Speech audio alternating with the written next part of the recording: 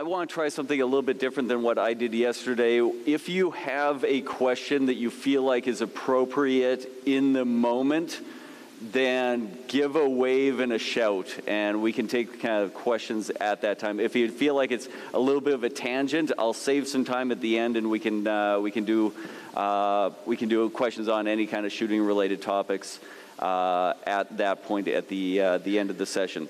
My background, just really quickly, worked in the NBA since 2009. Happy to say that every single player that I've worked with at the NBA level has shot a career high in my time with them. So I want you to know that when you work with a player, it doesn't really matter what you teach. It matters the results that you're able to get. And if you get results, you were correct in what you did. And there's all these arguments about, should we be teaching this way, should we be teaching that way? If the player got better, what you did was right. And we'll never know if somebody would be able to have taken that same player to a higher level. It doesn't matter. You helped them get better. What you did was the correct thing. Great job by you and great job by them. Okay? So, I am not going to, I said this yesterday, this will be a repeat for the people who are coming back for a second day. I am not going to teach you the way shooting should be taught. I'm going to teach you how I teach shooting. And we are in different worlds. In the same game, we have different circumstances. You're working with youth players to develop them over time. I'm being given elite athletes that we have millions of dollars invested in and that are held back by this skill that probably hundreds of other people have tried to help them with and haven't been able to, and we need to see if we can figure out a way to improve this particular player. So while there's similarities, we're all playing basketball and we're all coaching basketball and we're all working with athletes, there are different worlds and no one is better than the other. I'm not trying to imply that, but there are different circumstances. And so just be aware of the circumstances. Try and take something from what I do today and put your own flavor, your own spin on it. Add it to your repertoire if you feel like it fits, and see if you can grow as a coach. I'm constantly trying to grow. I'm going to show you something at the end that for the last couple of years I've been trying to add and incorporate, and I'll be totally honest. I don't know when the correct time to add it, or I'm constantly playing with it, trying to figure out if I can get better myself and if I can use this little tool to help my players get better still. So I'll be explaining that as we kind of get towards the end of the session. Really quickly, for the people who weren't here yesterday, the theory that I want to work towards, everything that I come back to as a coach, is imagining that the hoop is at the other end of this line. This is a line I call the target line. I want to create energy with any part of my body as much as possible that flows along this line, because I'm going to give that energy to the ball, and if the energy is flowing this direction, it will get the ball moving that direction, which will be towards the hoop. I don't want to create with any part of my body in a perfect world energy that moves across that target line, because I'm going to give that to the ball, which is going to push it away from the hoop. Okay?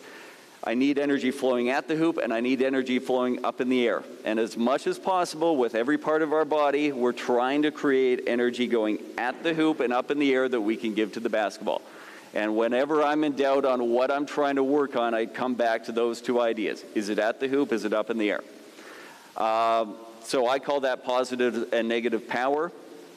What today we're going to work on is we're going to work on how I assess a shot, how I figure out quickly what we need to work on, what habits are holding a player back, how I isolate that habit, and try to layer drills to build new habits. Okay? There are no hard, fast rules here.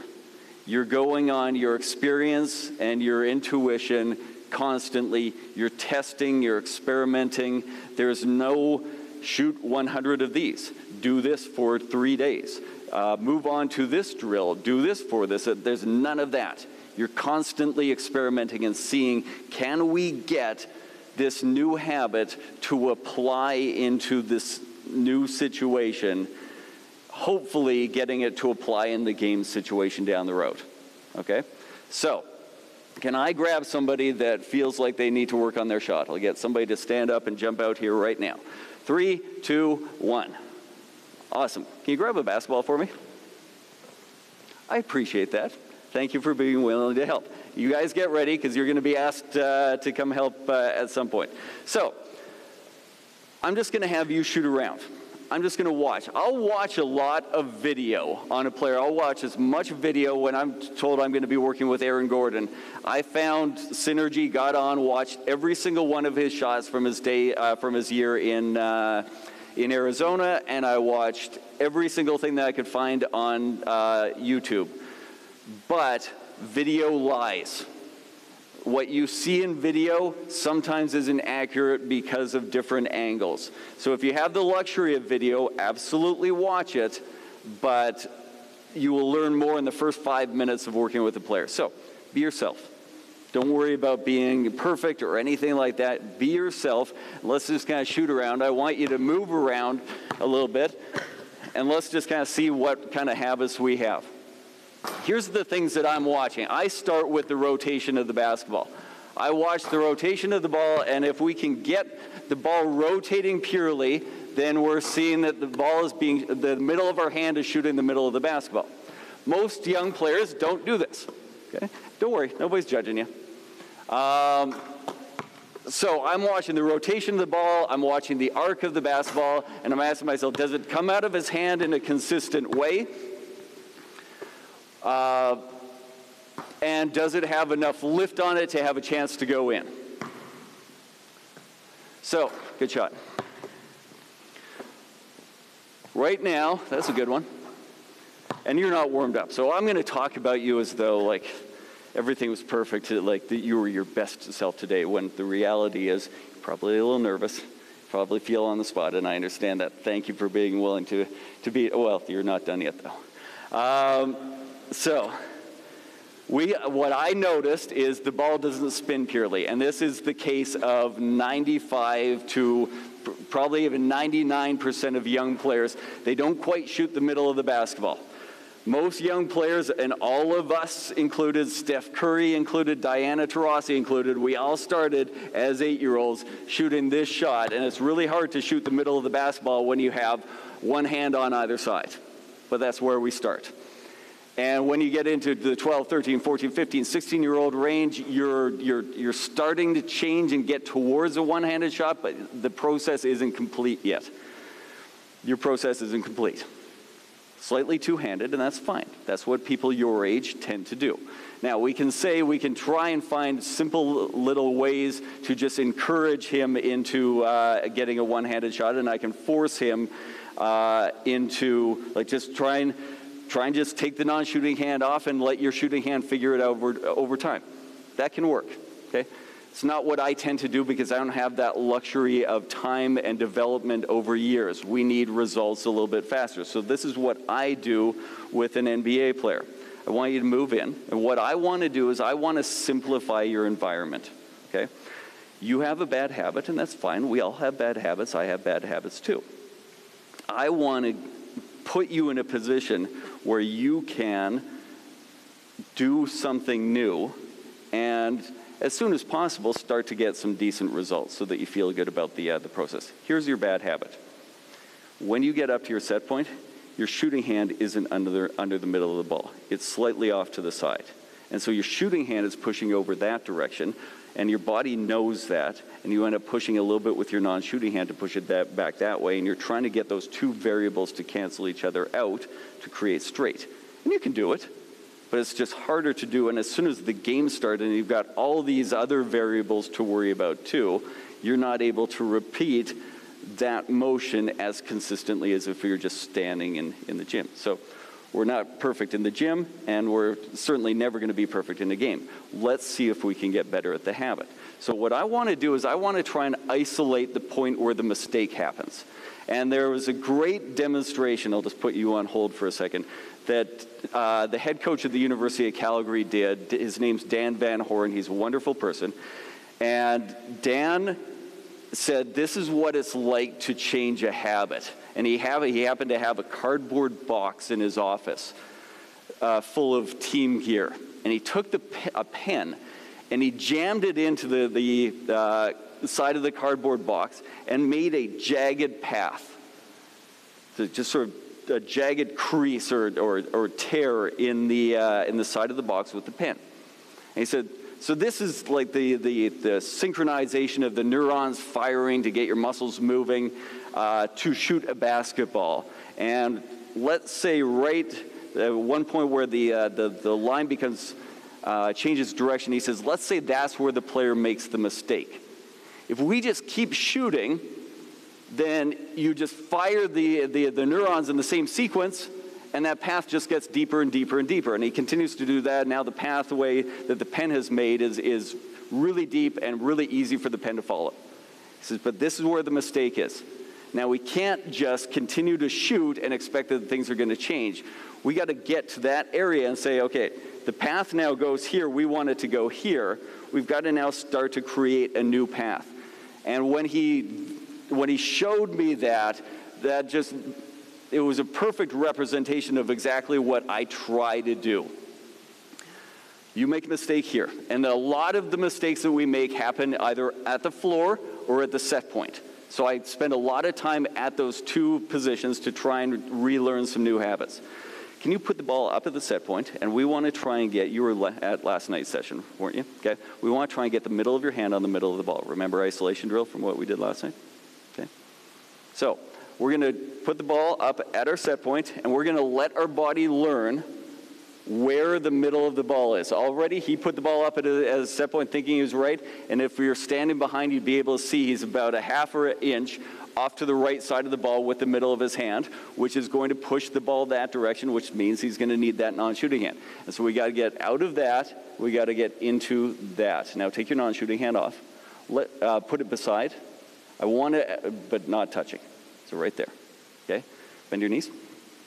This is a game body position. This is where we want to learn to get to, but your body doesn't have familiarity with this position. So let your body get familiar with it. Hold it for 3 seconds. 1, 2, 3, then lift and snap. Good. Which direction did the ball go?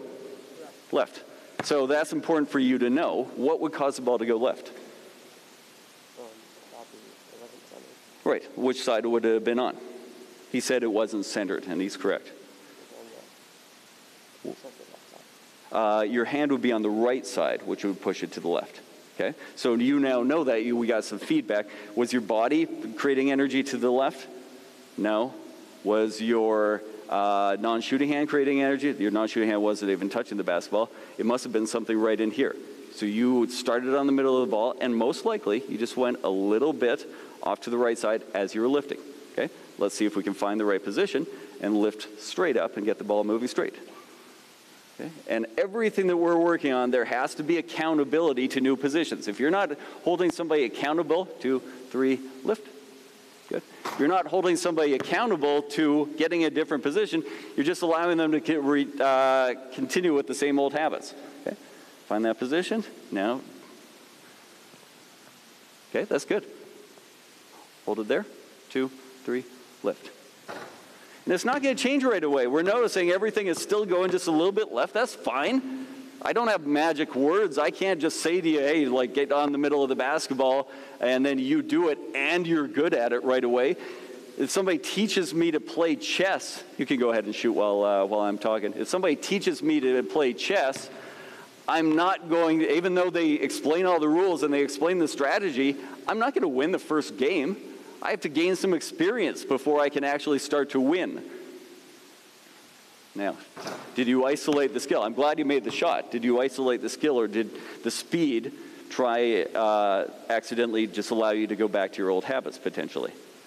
I want you to slow down a little bit. I want you to be precise. We need to start to change habits. Repeating the same thing and expecting your habits to change may not work. 2, 3, lift. Good.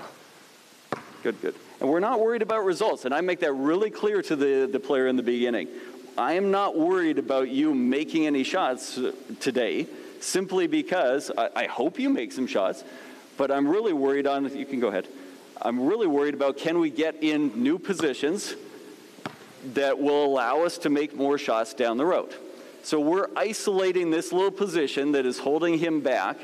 Good, good adjustment. 2, 3, lift. Good. And allowing him the opportunity to change the habits. Okay. I use a couple of examples with players, and you can keep shooting while I'm talking. Good. The first example that I'll do it, I'll ask players, have you taken a driving lesson yet? Okay. And you hopefully get a couple of people to put up their hands. Where did the first driving lesson occur? The first driving lesson didn't occur on the freeway at rush hour. The first driving lesson usually occurs in a parking lot on a Sunday morning. 2, 3, lift. Good. In an empty parking lot. And we do that so that the new driver does not have to worry about the variables that occur when driving. They don't have to worry about traffic laws. They don't have to worry about other cars. They don't have to worry about pedestrians. They don't have to worry about road conditions and all these, or where they're going and how to get there. They don't have to worry about any of that. They can focus on the skill of controlling the car, which they're not very good at right now. Then as their skill in that little micro skill of controlling the car increases, we add variables to make that situation more like driving a real car. I have 3 really simple ways that I start by adding variables. Okay? The first 3 simple ways to make this situation translate to a game a little bit more are, can you do it from further out? Can we add distance? Can we add a little speed? Can we add a little movement? Now, you need to know what you're working on, and you need to hold yourself accountable to continuing to build that new habit in this more difficult environment. So, you're starting to get some good results right now. Perfect. Is this a game environment? No, not even close. We're standing stationary 8 feet from the hoop with taking 3 seconds to shoot the basketball. But can you do that a little further out? Okay. Now, let's see. And what you're trying to do in every single one of these little development drills, 2, 3, lift. Good. What you're trying to do is find that sweet spot in between, this is so easy that it's not even a challenge, and this is so difficult that I can't meet the challenge. If it's either one of those 2 extremes, you're wasting your time. Okay? You're not getting, if it's so easy, then it's not going to translate. If it's so big of a challenge, you're not going to change the habit. We need to find the place where it's a bit of a challenge, but a challenge that you can meet. Good. Which direction did he miss to? Right. And so where was your hand most likely? On the right side of the bat. Can you fix that? Can you fix it? I need an answer. Are you able to fix it? Yes. Could you fix it if you didn't know what was the problem? No. So we need to know what the problem. The player needs to know, I tend to make that move. That's fine. You're going to make that move for the rest of your life. You're going to make that mistake at times. We just want to see if instead of making it 20% of the time, you can make it 5% of the time. And now we have a chance to make 15% more shots. Okay? We're just trying to simplify our habits. Okay? So, first way that we can make things more difficult, we can add a little bit of distance. Thank you very much. I appreciate you being the first one to step out. I need somebody else to help me out. Somebody jump up. 3, 2, 1. And guys, I'm going to be asking again, figure out right now who the next person is. Okay? And be ready to do that quickly. Okay? I will hold you accountable to the things that I need. I need you to make a quick decision next time. Can you do that for me? Yes or no? Perfect. Thank you very much. I appreciate that. I'm going to give you a few reps on the same drill because he got a whole bunch of practice. You haven't had that yet, but you were there last night, were you not? Good. Now, let's talk about that result for a second. Every single NBA, and these guys heard it last night, they heard this same talk, you may need to move in a little bit. Maybe you're not quite ready for that distance, especially when you're not warm. Every single NBA player that I've worked with, we've started from this kind of a distance. 6'10", 7 foot, 6'3", all these guys with millions of dollars in the bank account and some of the 450 best basketball players in the world, in theory.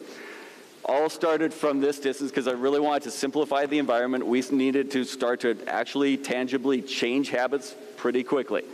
So every single one of them airballed a shot from that distance. Some of them multiple shots over the first workout. While this is a simple drill, if you do it well, it's not easy in the beginning. You need to develop the skills to be able to get into this position and make this move. Now I want you to focus on trying to get the ball a little bit higher at your set point. Okay? I want you to avoid trying to look over top of the basketball at your set point, because if you do, look where your hand is positioned. It's positioned on the back of the ball. It's going to push the ball forward. We want to try and get to here. Now you're going to start somewhere like that, or ideally start here, get into that position, but hopefully continue on to this position. Now our hand is underneath the ball. Now we're able to lip. So let's learn where this one is, not reinforce where that one is, because that will lead to a flat shot. Put the ball up here. So same drill, isolating a different habit.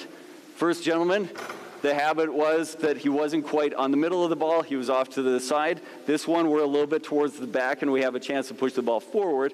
We want to push the ball, lift the ball a little bit higher. 2, 3, lift. Good.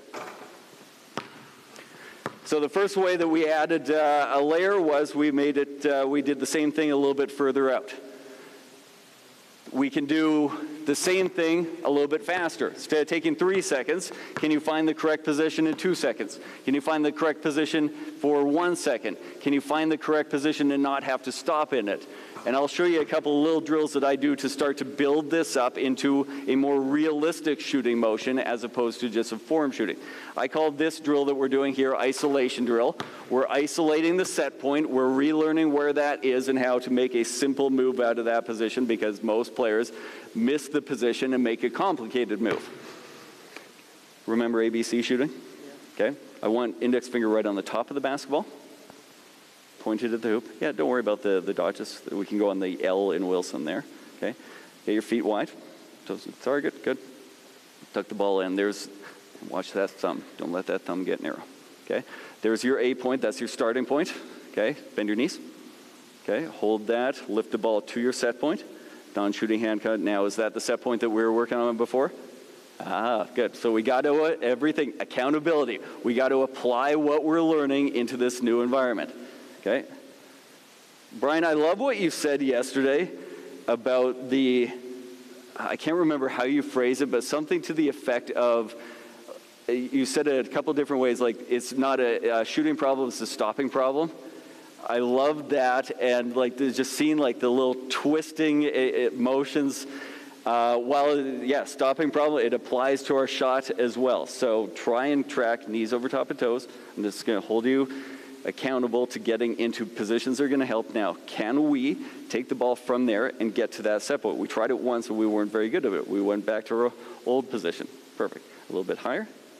There. Good. Now, if I took away, don't move this hand. If I took away this, okay, you're able to support it, but you're not quite underneath it. We got to get to there. Okay. Go back to A. Take it to B. Non-shooting hand off. Good. Lift. Good.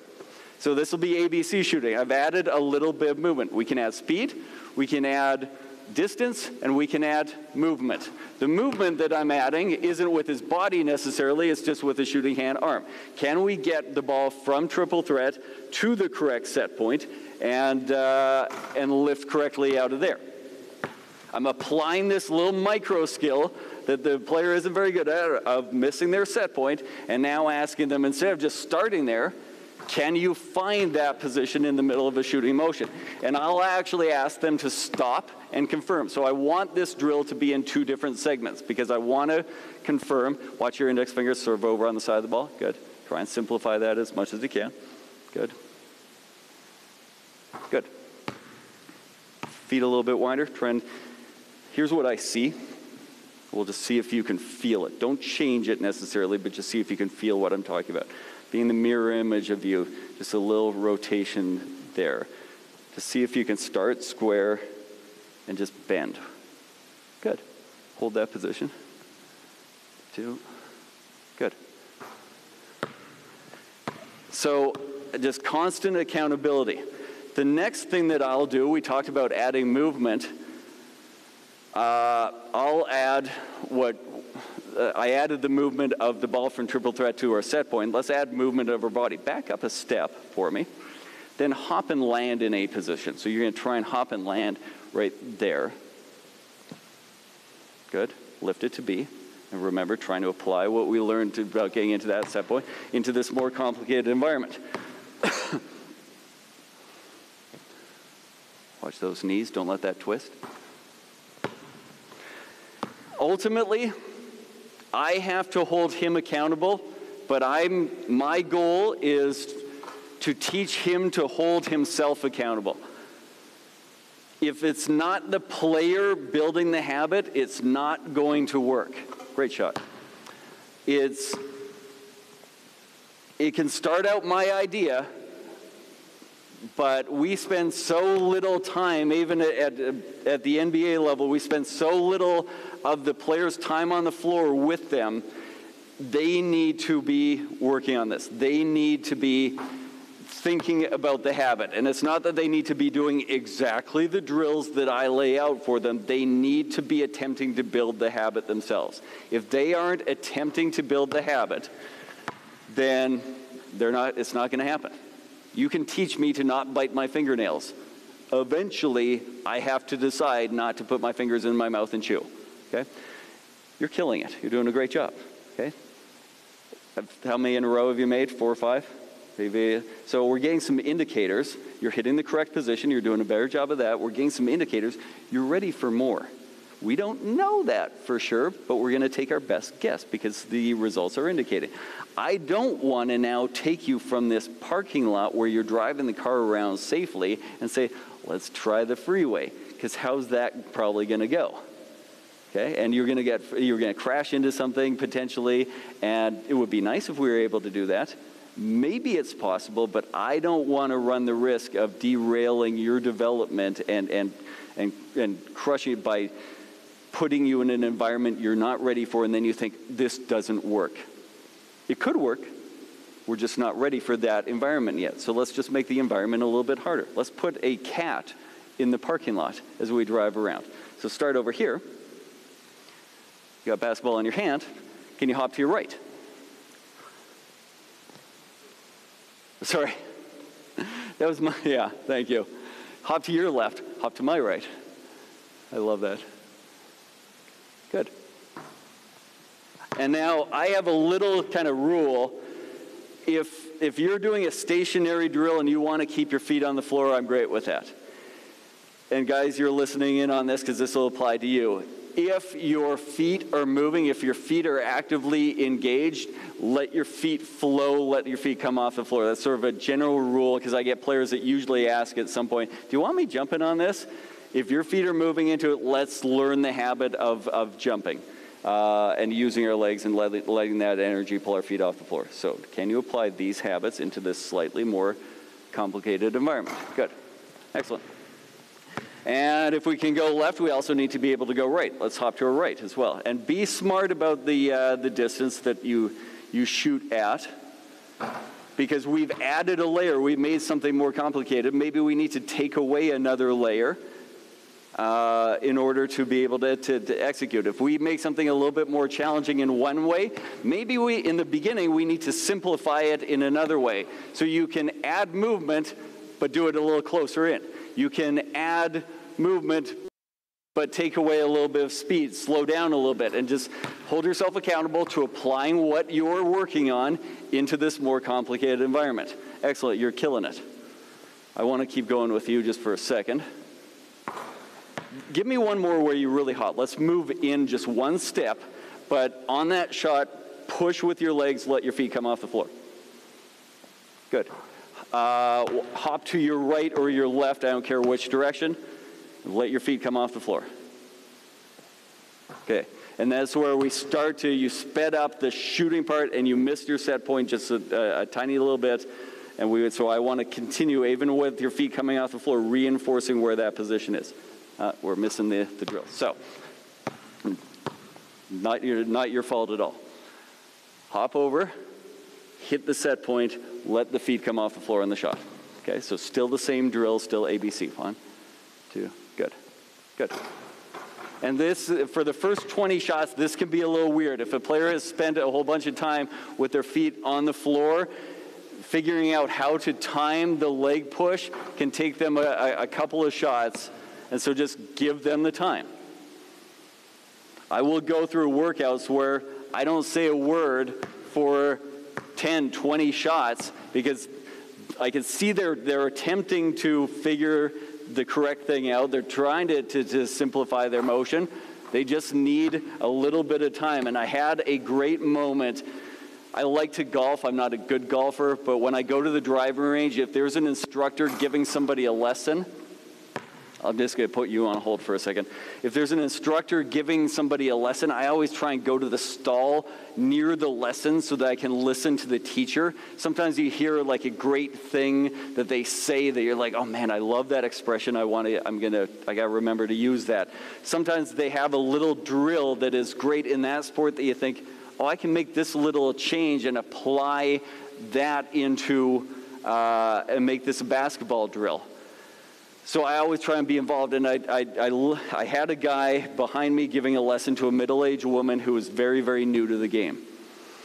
And she would hit one shot, and he gave her feedback on what happened on that swing. And then she hit another shot trying to do the thing that he told her, and she made apparently a different mistake, and he gave her feedback on that mistake. So then on the next swing, she tried to fix the second one, and she made a different mistake, and he told her about that. And so now the fourth swing, she's trying to correct the third piece of advice that she gets, and she's never getting any reps on any single one of them. And I was losing my mind for this woman, thinking the poor lady is not getting a chance to work on any one thing. He's just constantly giving her a new thing to think about. And I've really made a conscious effort to get better at just shutting up and letting you figure out how to exercise this new micro skill, which obviously I'm not going to do great in a coaching clinic environment, the shutting up part. But give the player time. If they're trying to do the right thing, maybe they need 25 reps. Or 2 days of reps, or 3 weeks of reps. And I had a moment watching Chip England, who's the shooting coach in San Antonio, and in my opinion, the best shooting coach in the world by far. He had Tiago Splitter, and Tiago was a below-average free throw shooter, and they were doing isolation drill, and Tiago could not snap his wrist on line with the target. He would hold the ball here, and snapping wrists offline constantly. And I went to watch this workout thinking that my workouts were really boring, and Chip and Tiago did one drill for the entire time. And Chip said at the end of it, if he can't snap his wrist along the target line, then anything that we do is just going to be limited by his inability to do that particular thing. So we can't move on until he can do this well. And it took a little time. It took months. And sometimes at the NBA level, you have a patient owner and GM and coach that will allow you the time to correct a little detail. You guys, you have time. You've got years, potentially. Maybe not with the player yourself, but the player has years to continue to develop. Take the time to get a little detail that is holding them back correctly. So Tiago finally started to get the ball online with snapping the wrist online with the target, made a dramatic jump as a jump shooter. Can you now, what was your name again? Sam? Can you now, everything that we've done, your chest has been facing the rim. Okay? Can we complicate the movement ever so slightly? And now there's a cat and a dog in the parking lot. Can you turn, find yourself square, pay attention to those knees, don't let them drift in, try not to twist your hips, land with your index finger on the top of the basketball, get it to the right set point, take your non-shooting hand off. We got a few things now we got to apply into this situation. Good, very good, great start. Every new little wrinkle that we add, player may not have done this before. They may not have been in this position in this kind of a setting. So don't expect the results to be fantastic. They need to learn to apply what they've learned into this setting. Good.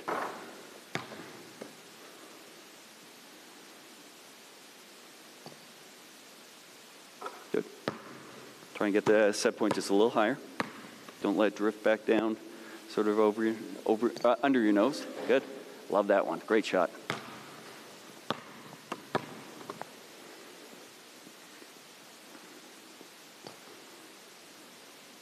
Really good. Sam, thank you very much. Appreciate it. Can I get another person in? So we've added a little distance, we've added a little bit of speed, we've added a little bit of movement. When do we feel like we're ready for it? Okay? Those are the first 3 layers that I start with. Distance, speed, simple movement. The next layers that I'll start to add, okay, can we do this with more complicated movement? Can we do this in a game situation? So rather than I'll do for simple movement, just little things like, can you push back onto a jump stop? Can you forward pivot? Can you reverse pivot on the outside foot? Basically, the last step of any move that I can think of in a basketball game. And we'll just focus on that last step, getting into the right positions. Then, can you apply it into a game situation with a game cut? Okay? And there's just so many of those, and they're fairly obvious. Like, can you? Well, we'll go through a couple of them. Were you out last night? Okay. Let me give you a couple of reps of ABC as much as you can. And I'll show you a little version of ABC that I do with players who tend to not put their hand on the basketball. Alfred Payton and I invented this drill together because he would initiate his shot from this position. And I took video one day. I said to him, like, Alfred, if you didn't know this player at this position where they're starting to shoot the basketball, would you know which is their shooting hand? And he looked at it, he's like, great point. Okay? We want to get your shooting hand on the middle of the basketball as early as possible and avoid having to find the middle of the ball as you're in the shooting motion. Will that happen? Yes. Do we want to create that habit? No, or at least as little as possible. So Alfred and I invented this drill, and with the NBA basketball, there's the NBA logo that has Jerry West in the middle, and that's on the middle of the ball. We'll use Wilson, the L in Wilson here. I want you to put your index finger on the along the L. Good. Grip that basketball, bend feet nice and wide apart, bend your legs. Good. And I'll be the non-shooting hand. Put your non-shooting hand beside, but don't touch. I'll be the non-shooting hand. Okay.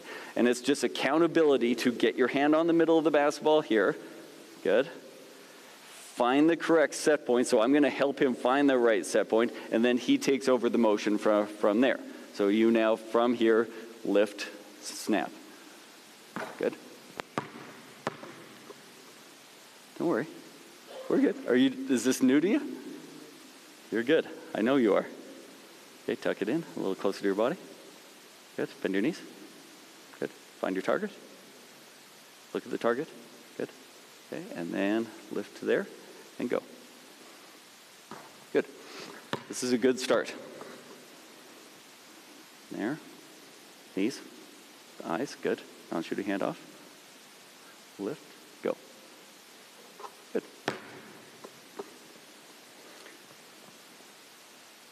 There. And you'll get players who they want to kind of turn the ball. Nope, you can't turn the ball. And we can't go there and up.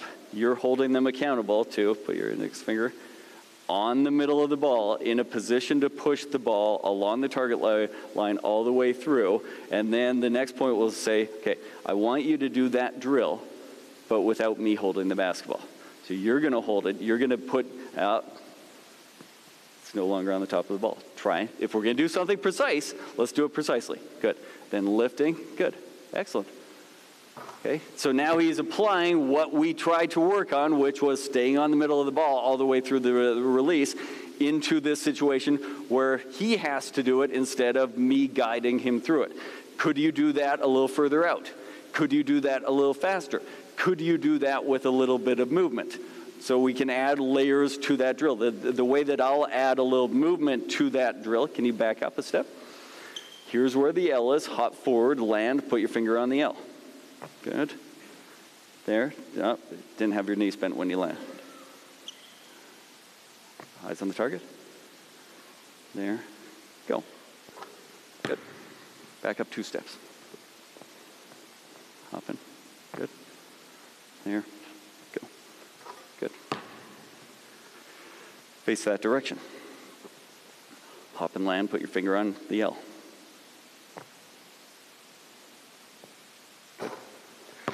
When you put your hand on the ball, make sure you've got in a position to control the ball. Like right now, I'm controlling it for you.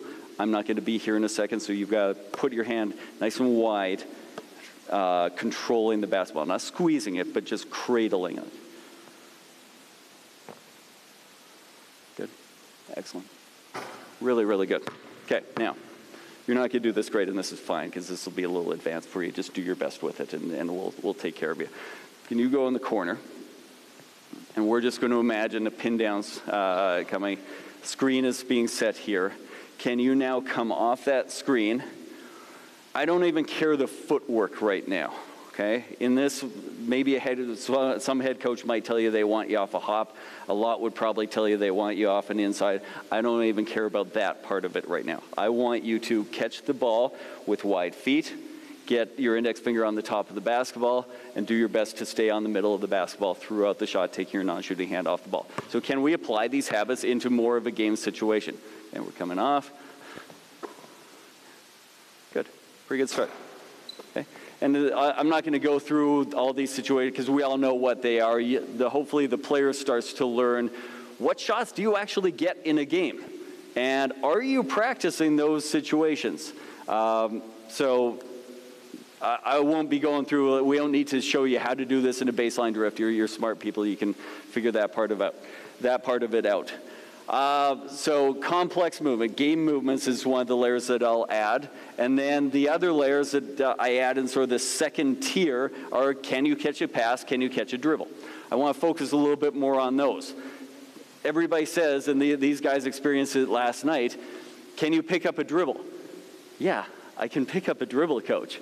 Can you pick up a dribble well without fumbling it in your shooting grip as much as you possibly can? And they realize quickly, oh no, I suck at that because it's this little micro skill. Well, if it's a micro skill, we can practice it. And if we can practice the micro skill, we can get better at it. So, can you move back in for me? We're going to simplify the environment a little bit. We're going to go stationary. I want you to pound the basketball as hard as you can into the floor. And it doesn't need to be as hard as you can right from the beginning. We'll work up to as hard as you can. But you need to catch the ball cleanly without fumbling it. And you need to catch it exactly the correct position to hold the basketball and the comfortable. So take a second, put your index finger on the middle of the basketball, your thumb out nice and wide, and now pay attention to, okay, that's correct, but what is comfortable about it as well? How much do you like having the ball on your palm? How much is touching your fingers? How far apart are your fingers? Where is it touching your non-shooting hand? Just pay attention to that feeling, okay? Now, with trying not to fumble the basketball, trying to catch it cleanly, can you dribble the basketball and find exactly that feeling as much as you possibly can? Brian, every single time that I say the word exactly, I think of you. And I try to be mindful of that. You're going to try and do exactly, but you're not obviously a robot. Okay. Pound the basketball. Oh, we fumbled it. Good. Do it again. Not exact. Good. Do it again. Better. We don't need the L. It's not the L that we're necessarily worried about. It's just getting on the middle of the ball, and any part could be the middle. Did you? Oh, no, not quite. Now, how do you feel like you're doing right now? Okay, good. Anthony Bennett, number 1 pick in the NBA draft. Maybe he shouldn't have been, but that's not his fault. Very good basketball player. In his rookie year in the NBA, we started with this drill. Just pound dribble, can you catch the ball cleanly? The first time he did it, it took him 15 dribbles to be able to catch the ball cleanly the first time. Okay? And then it was about 8 more dribbles to be able to do it the second time. And by 5 minutes later, he could do it every other time. Okay? This is really hard, even in this simple environment. But we can practice it. We can get better at it. So let's see if we can get one where you catch it cleanly with the grip that you like, that is correct. And then we'll go into A, B, C from there. A, B, C. And apply what we're learning here into that situation. Pound dribble. Good. That was close. Ooh, yes? No? Didn't fumble it? Did you not quite the position you like? Okay, do it again. And this is one of my favorite drills to do at clinics for this very reason. Everybody thinks, especially young boys, think this is easy. And you're just discovering, oh, this isn't easy as I thought. And we're not even moving yet. Okay, so can we work on this skill? Yeah, we can. Let's work on it.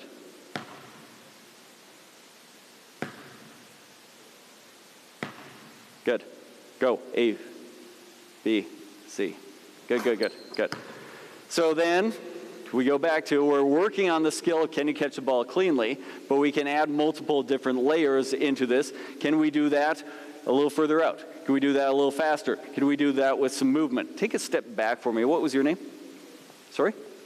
Cato? Nice to meet you. Thank you for being out here with us. I know you're kind of on the spot, but we appreciate it. Can you do the same thing, pound dribble, with a step straight forward? If you're going to go right-hand dribble, let's go with a left foot step, and we'll go left-right into a ABC from there. We're going to still apply all these different things into this situation. Good. And if you caught it cleanly, good. Go ahead and shoot it. Try and get your dribble and your foot down at the same time. So you went dribble, step, step. See if it can be dribble, step, catch, step, as much as you possibly can. Good. Better?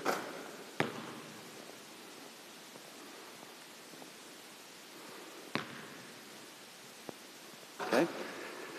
Want to make it harder? You just add different kinds of movement to it. Now, very rarely are we going to be dribbling straight forward at the rim. Can we take a dribble on a 45-degree angle and pivot, get around into a good body position as much as we possibly can, and shoot ABC out of there? Good.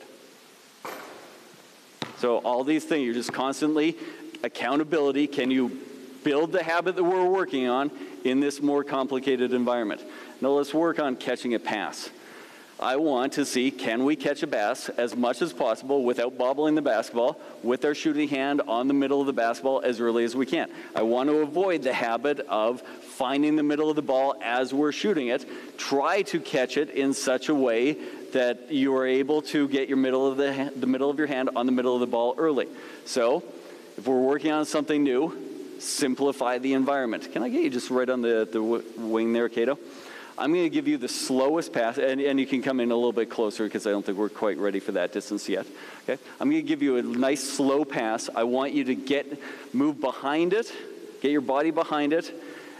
I want you to try to pick up, I gave you a little clue as to what's going to happen there. Try to catch the basketball with the middle of your hand on the top of the basketball, pointed at the target as much as you possibly can. Okay? And the pass looks like that. So hustle behind it. There, good.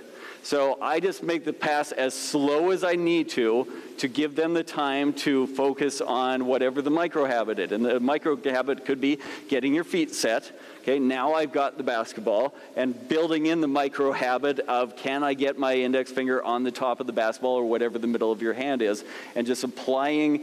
Now we're working a catch into these different situations, but you've got time to be able to hold yourself accountable to building a new habit, doing some things differently. So you go ahead and shoot this one. Good, great shot. Okay. Now we're going that side, hustle behind it, get your feet set. Two things that I don't want to have happen, and Kato's, go ahead, Cato. I don't want to see a player moving their feet after the ball's in their hands. The whole point of this, the ball moving slowly, is so that you have time to make your adjustments to your feet before the ball gets in your hands. So hustle, make the adjustments then, and you were doing a pretty good, you took a tiny step on that last one, but generally you're doing a good job of that. Hustle behind it, good. Make your adjustments there, good. Then you can focus and turn your attention to the hand. Great shot. Now, how many little moves did you make on the basketball with your hand when you picked it up? Okay? How many do we want to make? 0, if possible. Pick it up correctly? Yeah. Still little tiny ones, but much smaller, so we got better. Get better still. Pick it up. Good. Hard, isn't it? So many of us, I had a little thing that I did where I would catch a shot or catch a pass, and then lift my right foot about a centimeter off the ground and put it back down on the same spot. Why did I do that? Because it was a habit. What benefit did the habit offer me? Really nothing. I was just lifting my foot and putting it back in the same position. So we got to get rid of it. Kato's finding right now that when he picks up the basketball, he likes to move his fingers on the basketball. Well, if you're moving your hands on the basketball while you're shooting it, is that going to help you? Okay, that's something that we can simplify. Obviously, we want to layer this drill. We want to make this more like a game and see if we can exercise the micro skills into a more game applicable situation. Let's add a little bit more speed. Can we get our feet set? Can we get our hands set on the basketball? Can we hit the correct set point? I would do this drill layered with ABC or isolation drill or slow to quick, which I'll show you in a second. So you can build up catching a pass. We can change the angle. We can add the pass into a game situation. With all these layers you can start to put together. 3 simple ones: distance, speed, simple movement. Game movement, passes, and dribbles are the second layer that I tend to focus on. Cato, thank you very much. I appreciate your time. Can I get the next individual to come out here? Perfect. What was your name again? Alex. Thanks so much for being here, and thank you for allowing me to coach you last night. I hope I hope you took that as a positive thing. To me, that was a positive thing. So let me give you a couple of shots of isolation drill. I do a lot of isolation drill just because I feel like it no matter what your form is, what you naturally do or what your mistake is, it's a great kind of catch-all drill for different habits. So with you, Alex, in particular, I want you to avoid the ball going back over top of your head. So find out, okay, hold it right there. You like to go there. See how high your elbow is right now? How much could you lift your elbow from this point? This is really where your shooting motion begins. How much higher can you get your elbow to go? Not much. So how much lift do you have left in your shot? Not very much. We want to try and get into that set point. Now, how much higher can you get your elbow from there? Now we can create probably triple the amount of lift, which is going to be more power and more arc. Those are good things. So don't let the ball go back over your head. For you, isolation drill, I want you to reinforce over top of your nose, making a square shape, not a diamond shape. So one of the things I'll do with players like this, hold up. So when you go a little bit too fast, you just go back to your old habits. We need to slow down. We need to go back to the parking lot and create new habits. If you continue to just go fast, go fast, go fast, then you might not be able to break that habit. I would love it if you could, but right now you're showing that you can't. That's fine. You can't do it in that environment. Let's make the environment easier so that you can learn to do it. Hold, 2, 3, lift. Okay? And players sometimes like to go fast. We got to slow them down and hold them accountable to that position. 1, 2, 3, go. Good. So I'll put my hand behind the basketball so that the player can feel. And right in the beginning, I'll even say, I'm going to put my hand there. Don't change anything. So go back to shoot your old shot. Here's where my hand is. And feel how much you're hitting my hand. Right now, it's over top of your nose. And you're hitting it fairly hard, which means the ball's probably going to go back several inches. Okay? We want to make sure that we can keep it there and lifting up. Okay? So create a really simple environment and allow them the time to work on it. I've had guys where we've done this drill for numerous days because they have trouble breaking the particular habit that's holding them back. We've got millions of dollars on the line, so we're going to spend a few more days really trying to reinforce a habit if we have it. Slow down. So the big point on the drill that I want you to focus on, hold it for 3 seconds. Let your body learn where that position is. 1, 2, 3, lift. Good. And really concentrate on up with your elbow, then forward with your hand. Not forward, then up. Up and good. And don't worry about results right now. You're figuring out where that sweet spot is. Good. Good.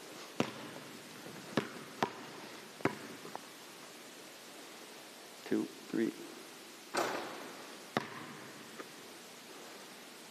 1, 2, 3. The reason I take those 3 seconds, I just feel like the longer your body can be in the position, the faster it's going to learn. And if it's in that correct position for a few milliseconds, and you're asking the milliseconds to stack up with the number of reps, you're not getting a lot of time in that position over the number of reps. But if we can slow down and give it 2 or 3 seconds, let your body kind of learn and get familiar with that position, and we add several hundred reps, all of a sudden that becomes a significant period of time, and your body, I believe, learns it a little bit faster. 2, 3, lift. Good. So we can add movement. I would go to ABC next. After that, obviously ABC is a segmented shot.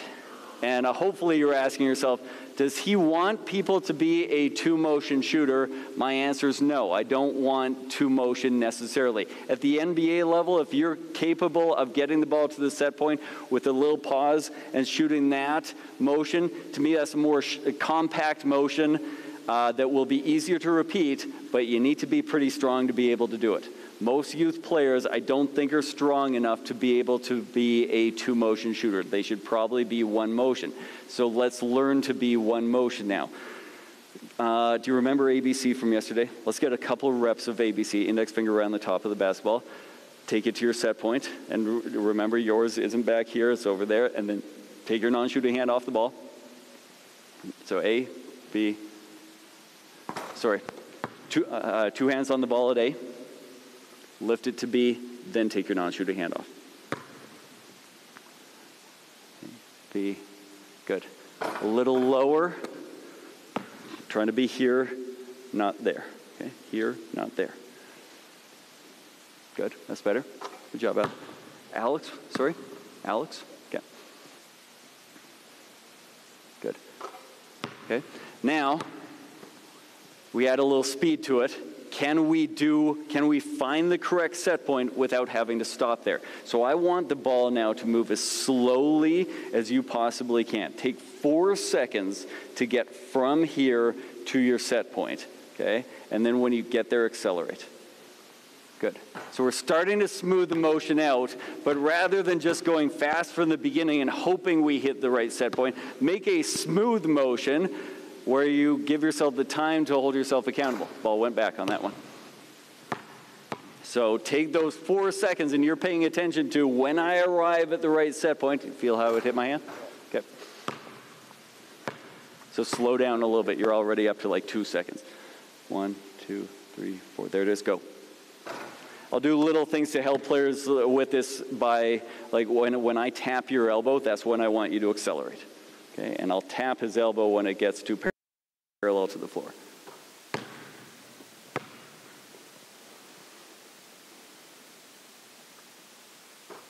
Good. Can you step back? Can you hop in, land here, slow to quick? Good. Just trying to constantly add layers. He showed that he's ready for a little bit more potentially. Okay, can we give him a little bit more? Can we learn to apply this in a more difficult environment? Face that direction. Oh, you got basketball on your hand. There, good. Good. Always accountability to building a new habit. If you're allowing them to slip out, they can't do it in that environment. Simplify the environment for a few reps. Oh, why did you stop? I know I had a moment there too. Why did you stop? Right. And I had a moment where instinctively I'm like, he's not ready for that. And then my other brain took over and said, let him try. So we don't know the answer. Maybe you were going to do it well there. I actually kind of wish you had shot that one, but I'm glad that you were aware, oh shoot, I might not be ready for this. Okay? And then, so try that speed. Let's see how we do. It's actually not bad. Try again. A little more back over your head. Try and keep it in front of you. So I love to find little cues, and I love to explain something to a player the way I think about it, and then come back to it a little bit later and say, how do you think about that now? And then from that moment on, I use their language. Okay, it's not me forcing my language upon them. It's me teaching them the way they like to learn. I'll give you an example. Wesley Awundu with the Orlando Magic. had the same habit, took the ball back over his head.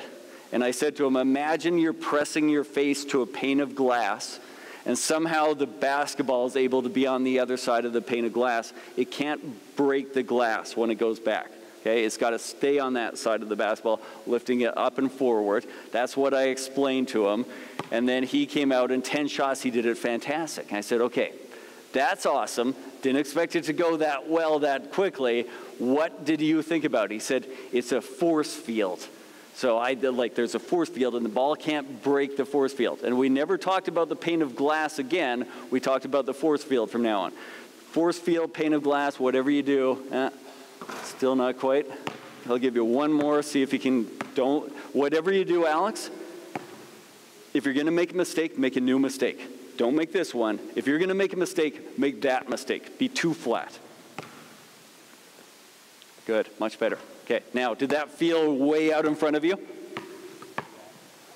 Why did it feel that's your feeling. That is 100% true. Why did it feel that way? But why did it feel like they weren't extended? Your position was here. Why did it feel like it was way out there? This is important. Kind of keep talking about that one. Because you're used to here, and all of a sudden here felt like that. When I took my golf lesson, everything was going to the right before the lesson. And I went to the instructor. I said, everything's going right. I either slice stuff or I block it out to the right. I cannot hit a ball straight to save my life. He says, take a couple of swings. And I take a couple of swings, and he says, well, of course everything's going to the right. That's where your club face is pointed. And I look down, and I'm like, no, it's not. And he says, yeah, your club face is open. It's like that. It's going to push the ball that direction. You need to square it up. And he put me in a square club face position. And I looked down at it, and I said, that's not square. That's pointed left. And he said, no, it's not. That's square. And I said, no, it's not. This ball is going to hit me in the shin. I'm going to swing, and it's going to hit me there. He says, take a swing. Dead straight. I'm like, huh. He said, see? And I said, no, but like it's closed. He says, no, it's not. It's square. You're just so used to the feeling of open that square looks closed to you. Take another swing. Dead straight. I'm like, all right. And what I realized, my calibration was off. Okay? And Alex is having that moment right now where he is feeling like, okay, I'm used to this. This feels like that. And I would take video of him and show him at that moment so that he can have some reinforcement that this is. You had a great one on the last rep. Let's see if we can have another great one here. Pretty good. Good. Let's complicate the environment a little bit. Can you, stay in there, can you step inside foot, so with your right foot step towards me, okay? And then you're going to catch, pivot, and then into slow to quick. Okay, so now we got a catch. We're adding a catch. We're adding a maybe not a simple movement, but went back overhead. And that's fine. We got to just learn to apply this new habit into this environment. Better?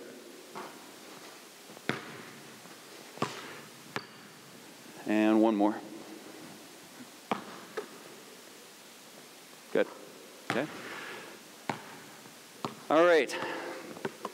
Alex, thank you very much. So slow to quick, I'll go through a progression where it's isolation drill, A, B, C, slow to quick, and I'm introducing other layers as we go through that, but I'm trying to make it a fluid shot that gets to the right position here. So I spend a bunch of time focusing on teaching where that position is and how to find it.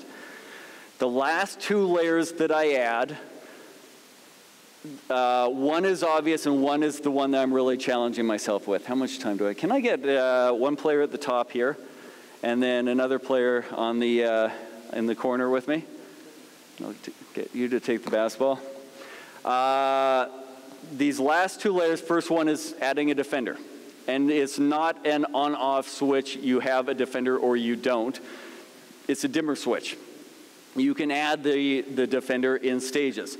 So what makes a defender complicated is the fact that you don't get to go exactly where you want to go and do exactly what you want to do. You've got somebody trying to stop you. So for the first layer that I'll add with the defender is, let's imagine that we're going good feet. We want nice and wide feet square to the target as much as we can on the shot, okay? So we're going to cut towards the basketball, okay? For 2 steps, I'm just going to get him uncomfortable, not let him go exactly where he wants to go, okay? And then I'm going to back off and give him the last couple of steps to turn his attention to the habit that he needs to build. Okay, so cut towards the basketball. Good, good. And then I'll let you go. Good. Okay, and were you at last night? You remember ABC? Show me ABC. A, B, non-shooting handoff. Good. Whenever we do ABC, when you get the ball to that set point, take your non-shooting hand off the basketball. Can you give him the pass a little bit early? We'll get the pass a little more around the wing. So all I want to do is just make him a little uncomfortable, then give him a whole bunch of time to be able to think about what he needs to think about and apply the habit into this situation. Good shot. Okay. Then the next layer that I'll tend to add is, okay, I'm going to play defense up until the catch. And then I'm going to back off, and you get to shoot the shot that you want. But the defender is now in your space up until the catch. Okay, still ABC. Good. So now can we apply the habit that we're working on into this kind of environment?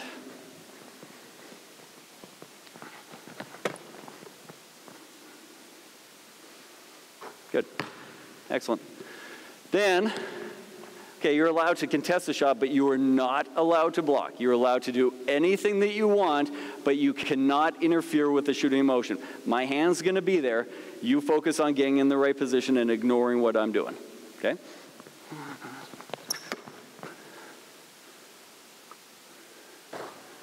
Good. And obviously, this could be slow to quick. This could be quick to quick. This could be a shooting motion. Right now, we're slowing down the shooting motion for these players because they don't have a lot of experience with these drills. If we're most likely, by the time I get to something like this, we're shooting a shot. We might be focused on, okay, get as on balance as you possibly can. Get your non-shooting hand, but we're probably not doing ABC in the beginning with this. Last layer that I'll add defensively will just be live defense, okay? Which at that point brings me to the last layer that I start to add. No, not necessarily last, because it could come in at any point, adding a decision. And Brian talked about this yesterday. Raise your hand if you're aware of Chris Oliver. Oh, not as many as I expected. Chris Oliver, probably one of the foremost people about basketball decision-making, building a great reputation. His website's basketballimmersion.com. Absolutely check out Chris's stuff. He's fantastic. Really trying to encourage making decisions within your drills. And the simple level, you're good, thank you very much, I appreciate your help. I'll bore you for a second since you were nice enough to come out. I'll show you about the level that I'm at in using decision training, because I'm really trying to figure out when can I introduce this but not just allow players to go back to old habit. I find as soon as you introduce too much of a layer, they don't have time to think, they go back to their old habit. And if I introduce this a little bit too early, sometimes they're not able to execute. That's fine. I just try and simplify it to there. What I start with is just the simple cue. You don't know what's going to happen on the catch. I can give you hands up. Hands up means defender has their hands up. You're going to take a dribble. Okay? Hands down, that's the shot. So back up a step and try and get your feet engaged. So ball is in the air, get your feet in the air, come and meet the pass. You got hands up, you're going to read the cue, and we're going to try and apply whatever habit. So try and get feet a little bit wider and a little bit more on balance there. Same cue. Much better. Good. So try and apply the habit into, now, let's imagine your bad habit is those wide feet. Every single shot, regardless of the situation, I want you to think wide. And when it's a shot off the dribble, you've actually got two shot options there. You should have good feet twice. It should be on the catch, because you don't know if you're going to be shooting that shot or not. You happen to not have it, then you got to have good feet when you land as well. Okay, feet down, good. Good. Good. So you just, and it doesn't even matter what the cues are. I'll do another one. Can you back up to center court? Right back to center. You're going to attack a defender on like a 3-on-2, okay? And if the defender happens to be here, which side would you like to attack? Yeah, you want to go this way. Okay, it's really easy for me to defend you this way. It's going to be really a lot harder for me to have to do that. So you want to try and attack that. Read which one is my high foot, go in that direction, then get to good feet. Okay? And I'm not going to give you the cue right away. You're going to be attacking me. Good. Here. There. Perfect. Yeah. Okay, let's go back. Now, that moment, that's what we need to have. The second you went, you knew, shoot, I went the wrong way. Now, in a game, is there a wrong way? No. You go this way. Sometimes you make wrong reads. Hopefully we get a basket out of it, and everything's happy. Everybody says, that was the right thing to do, even though textbook would say that wasn't the right thing to do. Awesome. You make a read. Sometimes you make wrong reads. Do the best that you can. Good. Where are you for speed? If like 100% is game speed, what speed were you at there? Okay, perfect. Give me 75.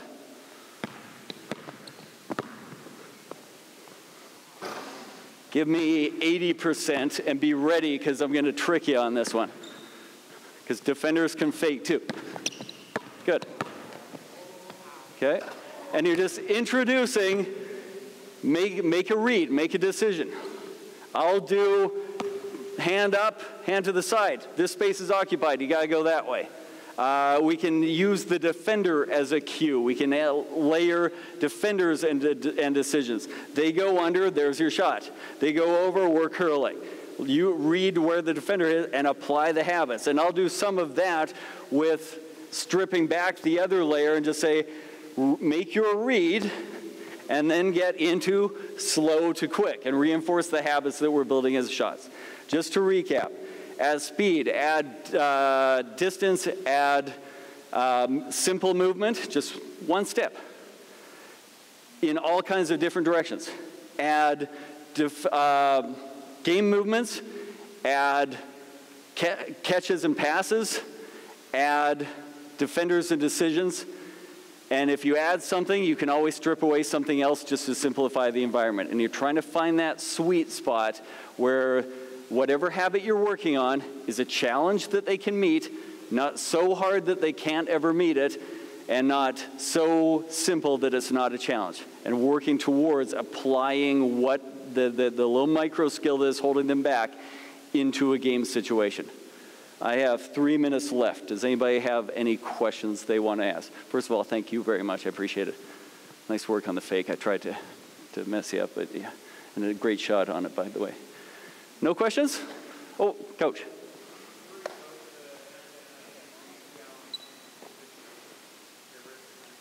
Do I worry about the wrist being bent back down here? Everything's a sliding scale of gray. I need it to be bent back here so that we can be under the basketball. I would like, in a perfect world, it to be locked here and we move in one piece. But that's not really a realistic motion for most players.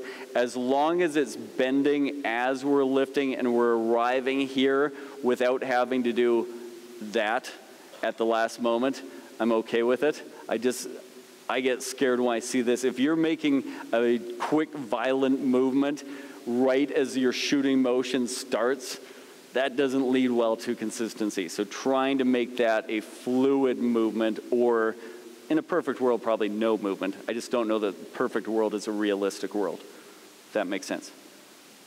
Anybody else? All right, thank you very much. Oh, Coach?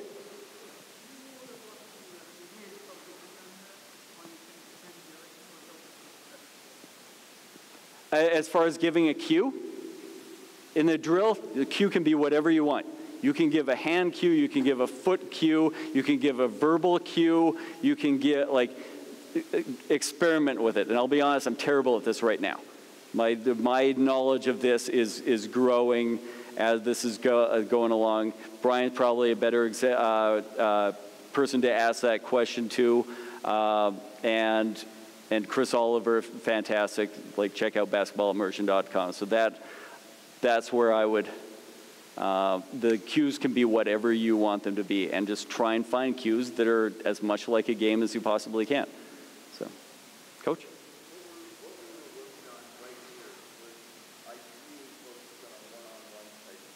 Right. Right.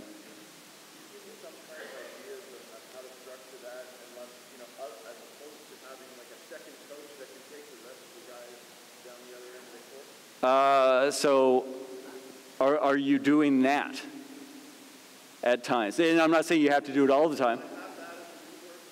Perfect, great. So, and it's not that you have to do that all the time. Can you grab 5 minutes with an individual player before practice? Like, just being creative with what your resources are and say, I only have 3 minutes.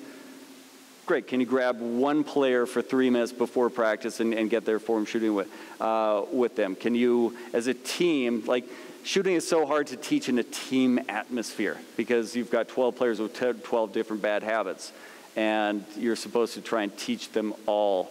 I like isolation drill, ABC, just because they end up being good catch-alls for a bunch of different every single one of my players has done isolation drill, but they all do it with a different focus. Bismack is focusing on twisting his wrist. Aaron, it was his thumb position. Dwayne Dedman, it was moving from here. Like, they all had a different thing that they were focusing on in that moment. So you may have them all, I mean, it's tough. That's why, like, your job is way harder than mine.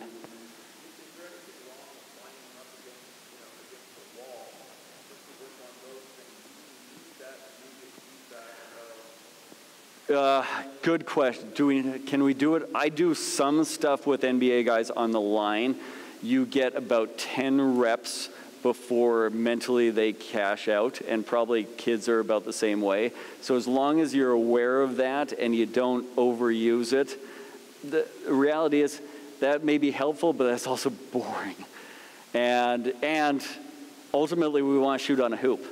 So I'll do it on occasion just to say, all right, just focus on making this move. Do not worry about the result at all. There is no result. The result is, can you get backspin on the ball? Can you whatever? Good. You can do that. Now ignore the hoop while you're shooting at the hoop. Get the back, apply what we just learned into this environment. Get them back on the hoop as quickly as you can. Is there anything wrong with that? No. But you're working towards the game.